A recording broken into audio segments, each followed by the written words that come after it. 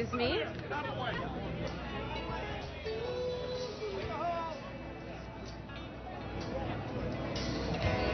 Excuse me, ma'am.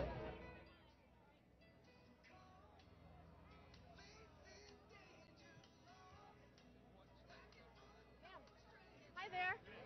I'm Lauren. I'm from Channel 4. Just hoping to get some reaction. Can we ask you a question? Is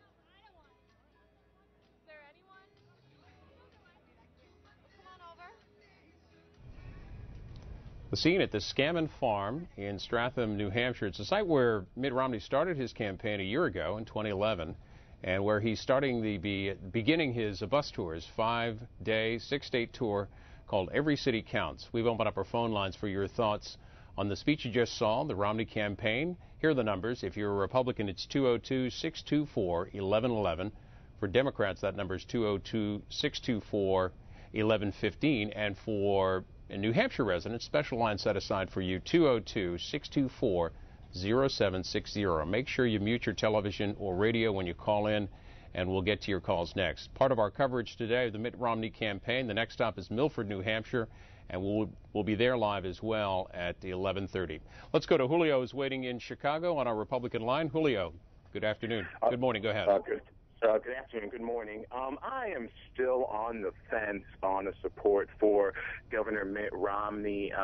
Just been doing a lot of research on campaign contributions, what he said previously, and I'm someone that supports auditing the Federal Reserve and someone that supports limited government, a constitutional government. And, you know, Mitt Romney at one point on Larry King Live said that Ben Bernanke's doing a good job, that we shouldn't audit the Fed, and now that Rand Paul is supposedly endorsing him, he may back out on that. And looking at campaign contributions, Goldman Sachs and some of the top banking firms donating to Obama, I'm really on the fence, and I'm hoping that, you know, Gary Johnson's able to get on the debate platform, because I think if the American people get at least another choice, at least 3 men on the stage, it could make this process a bit better. And, you know, I read Charlie Skelton of the London Guardian report that Mitt Romney supposedly was at Bilderberg, and he may pick Mitch Daniels as his vice presidential nominee.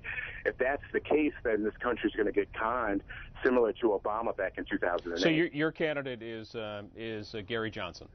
Yeah, I'm supporting Gary Johnson. I think Gary Johnson matches more of my constitutional ideology compared to Mitt Romney. And hopefully C-SPAN could have Governor Johnson on at the same time this election season. Governor Johnson, like I said, he's a governor, 2-term governor, similar to Mitt Romney. Well, we have covered a couple of his events, Julio, including the Libertarian Convention just a couple of weeks ago. Here's Huntington, West Virginia, and on our Democrats line, Donna.